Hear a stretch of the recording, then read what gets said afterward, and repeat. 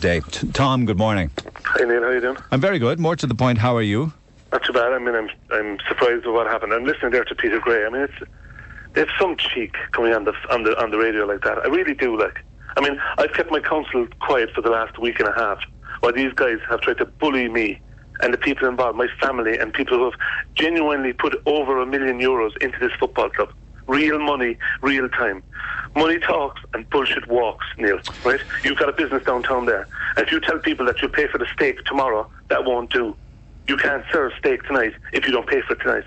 I mean, this guy doesn't have a house in Cork. That was just on the phone. He doesn't pay tax in Cork. He doesn't have a car registered in Cork. You know?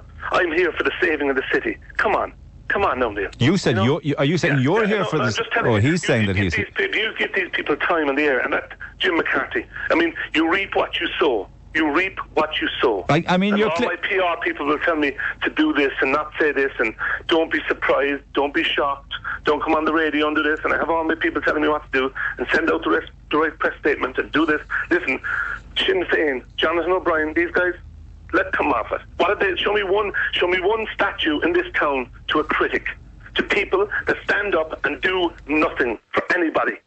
This football club was there for the people of Cork. I sacrificed my personal reputation, my absolute everything on this thing. I'm not going to get upset with you now, but I am this this court case is on at 2 o'clock. I know nothing about the details of what they did with the court yesterday, but I'm not surprised that Justice Boy saw through these people within an hour of me leaving the court. She saw through them. Within an hour, she saw through these people. You know? How can she? What do you mean she saw through them? I mean, you're clearly upset. What she said in the court was, put your money where your mouth is, right? We're back in court at 2 o'clock today, and I'm going to decide what we're going to do with this football club.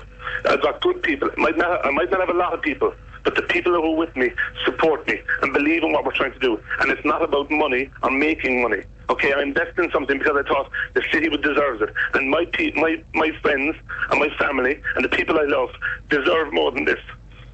Right? Yeah. Your cheap shots on the radio. Your cheap shots and your quick lines to learn something from it. We had nothing tonight. Typical of Sinn Féin and the people they represent. We're left without a football club. And we're left without nothing. So you can get another ad in at 10 o'clock. Right? It's not worth it, Neil. We're bigger than that, and the people we represent are bigger than that. I don't quite follow. Are you having? We're bigger than that. We're bigger than that, and we're going to do what we can by 2 o'clock today. Okay? Yeah. And listening to those people who don't pay tax in this town. They don't even have the car tax on their car. I met him with an English reg car. There's nothing wrong with that. But they come into town and they're away here for the city. And it's a beautiful place, 150 miles from anywhere else. Bollocks. But wait a second. Wait a second now. Yeah. You know, with regard to the tax issue, you owe tax 160 grand's worth to the revenue. Yeah. You owe VAT and everything. So you need to be careful before you say things like that. You owe PRSI. All of that has to be paid. That's why you're in the mess that you're in for not paying bills, isn't it? Yeah. Neil, that was paid. When I signed the documents in court yesterday, they had everything done. They represented themselves, everything was done. The first time money was looked for was about 2:30 yesterday. And all of a sudden, they couldn't pay this guy, they couldn't do this. Will you wait a couple of weeks? Will you do this? Sure, look, I could be doing that every day. I could do that every day in business. There's no money out there. There's a credit crisis.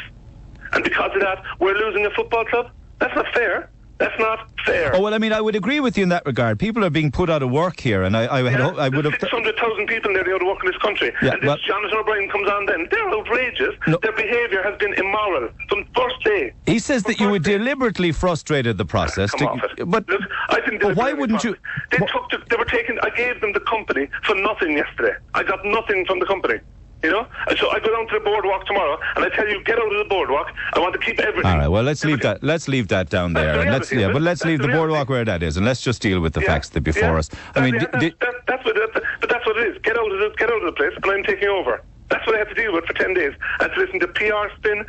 But Tom, it's insolvent. Listen, Neil, it's now 10:30. It's insolvent. I know. Hang on a second. It's insolvent. You agreed to walk away, didn't you? You said you would do all of those things. But it wasn't insolvent. They committed money to the business. Yes, but your model. Listen, Tom, your model was insolvent. The truth comes out. At the end of the day, I'm trying to get to it. I'm trying to get to it, but I understand that you're emotive. I can appreciate that. I understand that. Because I put it into it. I walked where other people talked. I did the business, and my friend supported me, and I did it. But how can you say? How can you say that? Yesterday in good faith, I walked away yesterday because they had a deal done with the FAI, and John Delaney rang this fella and they did this, and get Cockton out, and I said, okay, I was hurt, but I walked away. I did the best I could, and I walked away. Did you look for 140 grand to walk away? Yeah, I did not look for 140 grand to walk away. Well, why are they saying you did then? Because I have property that there was no rent paid by the company, and I look for the rent to be paid on that company. I mean, like, Jonathan O'Brien came on, like, that's the reality of business, you know what I mean? That's not about that the rent wasn't paid by the company, and I look for the company to pay the rent, and I have threatening text, I can show you all that stuff, but I mean, I'm not going to get into that. It's now 10:30 or 11:15, and the High Court is on at 2 o'clock, and I'm going to do my damnedest to find out exactly what happened, and try and get this sorted by 2 o'clock. So, Neil, look, the very best luck with things, and then thanks for taking my call. I'm sorry for being so emotive. Well, I didn't get much out of you. I didn't get a whole lot to say myself, but with regards to your you can continue to make your snide comments about business and trying to, like, you bring on business people there who are trying to make a difference. Wait a second, Tom. There's people around this town trying their best. What are you talking about, snide comments? I resent that. I mean, it's grand for people sitting at home. Like, what's happening? What snide? What snide comments are you talking about? Look, I'm not going to get into it, Neil, okay? I'm not going to waste your... I'm sorry, I had to go on because my own lady rang me, frustrated with what they're hearing. And my boy's at school, and he's listening to this kind of stuff. People say, oh, don't mention your child and don't mention the home. That's the reality of what I've had to suffer. Look, I don't know who you're getting. I don't know who you're getting advice from, Tom. I'm trying to be as fair and balanced as I can be. And I have to say to you, it's very difficult to be fair and balanced to somebody who won't talk to you. Yeah. So if you've had recommendations or advice from people in the past to stay off the air and issue press statements, perhaps that wasn't the most accurate advice you could have had. Okay, all right. Cheerio. All right. Well, goodbye for now. Cheers. Thanks. Very emotive Tom Collin there, chairman of Cork City Football Club, heading to Dublin to the High Court. I need to be careful now because I resent anything with regards to being told I'm making snide comments. The whole bloody thing is a complete disaster, if you ask me. But Jonathan O'Brien does want to respond. Jonathan, good morning. Thanks, Neil. He just wanted to talk one-on-one, but I think it turned into more of a rant, really, so that's just the way it is. I'll allow people to make up their own mind, but you wanted to respond. I just wanted to respond. I mean, this is typical of Tom. He comes on the radio, he refuses to engage in discussion, as he has done for the last 10 days. Then he comes on, and not only does he criticise me personally, but he tries to make it political out of it by criticising Sinn Féin and the people they represent. Look, it's quite clear Tom Collin is a lunatic who has just lost his marbles, and he's trying to blame everyone else for this. No, that's unfair. That's unfair. It's not unfair. No, you'll have to withdraw that, actually, Jonathan, I'm afraid. You'll have to, because otherwise I think you could find yourself in all sorts of problems if you go around calling people lunatics who've lost their marbles. So I think you should apologise for that and say that if nothing else, he's emotive at this time, I would imagine. That would be the way to put it. Okay. Yeah? You withdraw it? I will withdraw it, but I mean, I think his behaviour on the radio this morning gives the people of Cork some indication of what we have been going through for the last 10 days in trying to save this club.